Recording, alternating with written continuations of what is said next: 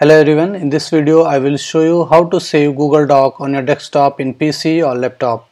So once you open docs.google.com in any web browser, then open up the file that you want to save on your desktop. So I'm going to open up a document here.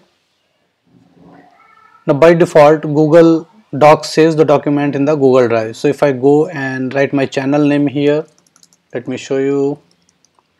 Now as at the top you can see saving. Now it will say that save to Google Drive. Alright, so in order to save it on your desktop, what you need to do is go to the file section here. Now you will be looking for save as, just like in Microsoft Word. However, it is not available in this one. You need to go to the download section here and you need to download this document as a Microsoft Word document, or there are some other formats that you can download. However, most of the people download in the Microsoft Word format.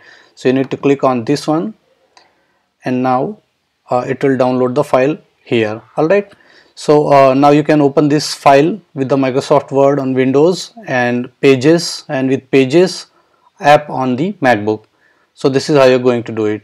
So thank you for watching the video. Please like it and subscribe to my YouTube channel. Thank you.